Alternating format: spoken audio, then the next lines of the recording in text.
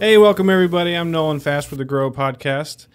We've got Sam back again today, and we have Morgan and Linda from the feed department. And Morgan is with us from Purina, and we're going to talk a lot of different subjects revolving around calves and feeding and protein. But I'm going to just send it over to Sam. Why don't you lead us off? I guess, well, first off, unfortunately, the last 4 or 5 weeks have been pretty dry, and we had some pretty lush pastures that have, turned pretty dry. I guess we know when that feed value runs out and that, stocking rate gets a little bit diminished, what are some of our options we have to help supplement those cattle, especially them cattle that are still nursing calves at side? One of the top options when that grass quality goes down, we look at the pair, the cow and the cow-calf pair together.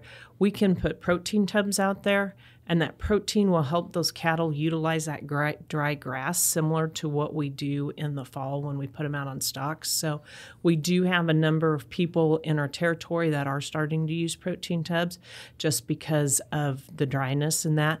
And we do have, we have the Purina brand available, we have the Hubbard brand available, and we do have ADM. And we are starting to run specials on them, so just to help the producers out in this dry time. Another option that a lot of people, when it does get dry, they will do is to creep feed, supplement those calves so that they have their own feed supply and they're not pulling down on the cow. It also helps reduce the utilization of the grass at that time. So you're saying not, get some supplement or protein source out there for the cows, but maybe if they're get something out there for the calves too, so they're eating more besides just nursing and other grass as well. Yeah, correct. So when creep feeding calves, you kind of look at what's the cow's milk production like and what's the grass quality like. So we're bridging that gap between where that calf might be deficient, and then in turn we're also helping that cow out, because if those calves are eating more of the creep feed, they're not maybe pushing the milk as hard on the mother, and so then that's when we can supplement with the protein for the cows, maybe increase that body condition score for her, so she's ready when breeding comes around and she's helping that calf out inside of her and herself. And then we're also increasing the pounds on that calf that with the creep feed and getting them started prior to weaning. So what's the best way to start that weaning process?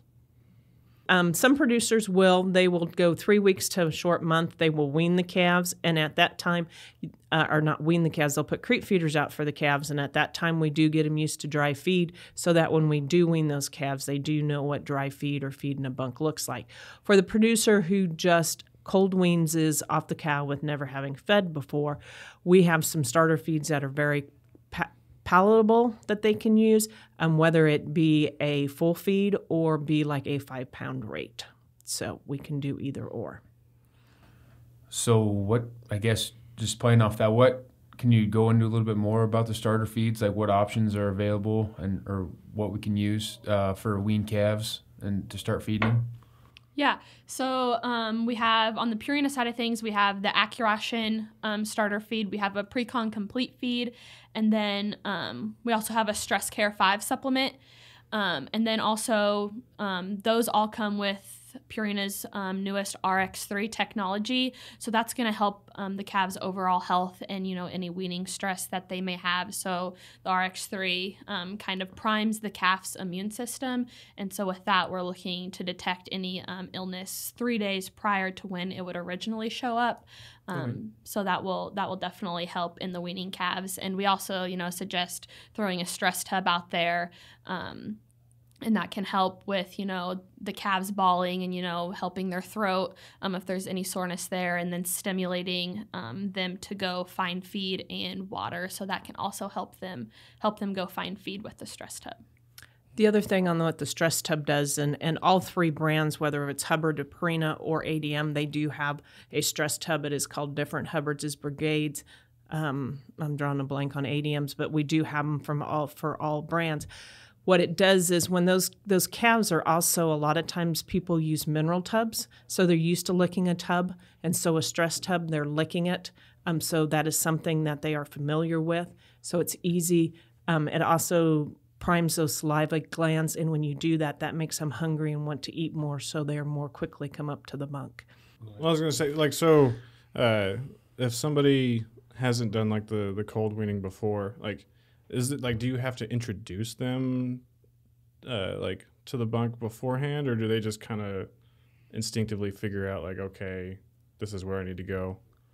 On the cold weaning, what normally you do is you do kind of introduce them. You put hay, you put like grass hay, brome hay in the bunk. They are used to that dry hay. They will come up and eat that. And then what a lot of guys will do is they will pour their wean feed on top of that. Okay. So they come to eat the hay, the wean feed's in the bunk, and then they start to eat the wean feed on top of the hay while they're eating it that way. So basically sneaking a pill into like your dog's treat sort of thing. Okay. Yep, type of thing. Yeah. Or if you're a dry lot like I do, they just are sit there and yelling at you, waiting for their feed anyways. So Right. So they figure it out pretty quick. yeah, they kind of know what's going on. And I guess that's another option too with the pasture running low. I guess you can look at weaning a little early. Have you talked about many producers that maybe going to wean a little bit earlier than they normally do with some of the grass quality running down, or you're not hearing that as much? No, we are. We probably have a number of producers. I would say maybe 20% that have weaned early already just because of the grass quality that's went down, and so they've decided or will be weaning in the next couple of weeks that way. Something else to check out, make sure you talk to your location or your feed sales rep. We do run specials on weaning feeds. So we're going to help you. If you book that feed, we'll get a better price for you than if you just come in and buy it that way. So we are running specials right now on all of our weaning feeds. And I know you said earlier you're talking about the tubs. There's a tub special out right now. What's the mineral special? I know that because my feed guy came and saw me. But is that for this fall, or do some of those specials start running now if you buy them, or when does that special start? In the end, kind of. Yeah, so we do have our tub booking out, and that will be you can book now through November. Mm-hmm. And so then we have tubs. We have a couple minerals that we also included on there. So yeah, like your protein tubs, minerals. We have some fall creep for guys who are creep feeding their fall calves. And then you'll be able to pull that through March. So you can book it now and then pull it all the way until March. Okay, so if I book it now and then I picked it up next week, I'd get at the booking price, and then Right. now through Correct. November to do that? Right. And you Okay. can, even if you book now and you pick something up in February, that would still be on the booking price. Okay, all right, that is good. Switching gears a little bit, we talked about this on an earlier podcast when you were in here. Fly control, they're still bad. They're still out there. What Pink do eye we do? still prevalent. So I just wanted to touch on that a little bit too, and I guess give you the option to speak on that. I know we need to probably treat until it freezes, but I didn't know if Yeah, we still have flies out there. I think, some people have made a comment. They think the numbers they're seeing on them are worse than what they were earlier. Some of that, I think, is helped to the rain. It's given, flies a little more stuff to hatch, or with the dry weather, they're hatching. But yeah, we need to feed our fly control through our first hard freeze. The reason for that being is that we still kill those larvae, and those larvae can sit in that manure for months before they hatch. Before they come back. Before they hatch. So it is always good to keep doing that. I would say on the pink eye, I think that has slowed down from when we were here before. Not that we're still not having some of it, but it's not quite running as rampant as what it was. But, if we can control our flies, that just helps that way too. Yeah, I'd agree with that. I've had some pink eye I've still treated, but it hasn't been as many. It's just been less. I was going to shift a little bit. By the time we probably do a feed podcast again, we'll have a lot of cows on stocks. Just maybe touch on some of the better supplement strategies for cattle on stocks, whether you need to do that, or what you kind of should be looking on there to keep condition before calving for a lot of guys who calve in the spring. Yeah, so we have our 25 all natural and our 3013 protein tubs that will be available, and those are also on the booking. For some guys, maybe they just want an all natural tub So they'd go with the 25. For the 30-13 tubs, there's going to be some urea in there, so it's going to help those cows better utilize the stocks and energy from that. So, when we're looking at which one, if you're an all natural type of person, then that's what you'll go with. But then we also have the 30-13 tubs that we also will recommend. The other thing with tubs out on stocks, if you do feel when you wean your calves that you've got cows that are maybe not in quite as good as condition as you hoped in that, the best time to put weight back on the cows is right after you wean them.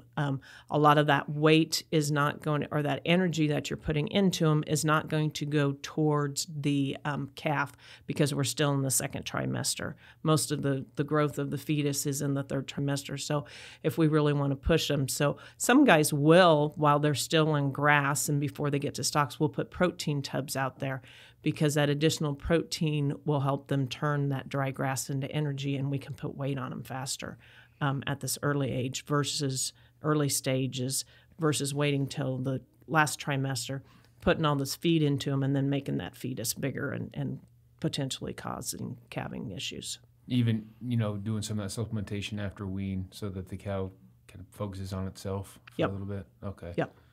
Okay. So I think we should probably let people know. So Morgan, you work for Purina, but you also kind of work for us. Yes. How's that work? What's what's your job title? Like, give us some background. I am a livestock production specialist that focuses on beef and mainly cow-calf. So yes, I'm employed through Purina, but my time is spent at the co-op. So anytime I order feed or, I'm out making a sales call, all the products come from, the most local location for, that producer. So whether it's Hanover or Fairbury, so it kind of just is depending in the area. But yes, all of the feed that I sell comes out of the co-op. So I'm a Purina employee that works for the co-op. So I consider myself both. Basically a co-op employee. Yep. That just happens to wear a Purina shirt. Yes, but I also have co-op shirts too that I wear. So not just Purina. So the products that we're talking about, is there like a website that we can link to from myfarmerscoop.com where they could look through some of these options? Yeah. Maybe before they call and get some more information. Yeah, sure. So Purina has a website. It's called purinamills.com, and they have, they have all the product lines, and they have a whole bunch of education that you can go if you're, looking for late summer protein supplementation. You can go search that on purinamills.com, and they'll have and see what's available. Yep, a little article about it. And then you can also click on the beef icon, and it'll bring up, cow-calf, weaned calf, replacement heifers. And so there's different little icons that you can click on to learn more about the products that maybe fit under each one of those. So yeah, we can definitely link that, and that's a useful tool, I guess, for producers to use if they are wanting more information. All right. Back to when you were talking about the starter feeds and fresh wean feeds. How long do you feed those? Do you feed those for so long and then you can kind of get into a different ration of dry grains and things like that, or do you need to stay on those type of starter rations, or what do you? Majority of the people stay on a starter feed, depending what type of starter feed they go with. If it is a complete feed, and some people put it in a self-feeder, they will stay on that feed for about 20 to 28 days, depending on it. And part of that is a lot of it has coccidiosis control, and so we need a 28-day control on that.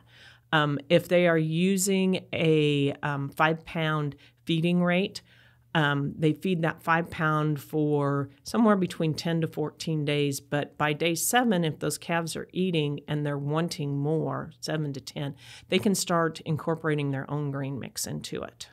So, but then again, if they're feeding for coccidiosis, we need to feed that for, we need to feed a coccidistat in the feed for 28 days. So like I said, somewhere, 28 days is probably the max they feed. Some of them, will kind of start it and go to about 14 days. So it kind of just depends on the operation and how they're feeding it. And then you can transition to some other feed options after that. Right. However you want to, for however long you plan to feed them, whether it's just backgrounding them or feeding them all the way out. Right. And there are some people that want to get them used to, like backgrounders and that want to get them used to their current ration. So we supply a supplement, which is just like a 1 pound feeding rate. And they start from day one mixing in with their grain and their hay that way. So like I said, we can pretty much design the starter program according to what you are doing at home with your own feedstuffs. Morgan, Linda, thanks for coming in. We appreciate your time. Sam, we appreciate you coming in as always. If anybody has any questions, wants to learn more, hit up myfarmerscoop.com, click on feed, and the Purina link will be there. There's some more information there. Leave us a review. Let us know what you think. Let us know what you want to hear about next. You can always find us on Apple Podcasts, Spotify, YouTube. You can find us on Facebook, Twitter, and Instagram, and LinkedIn. And as always, keep growing.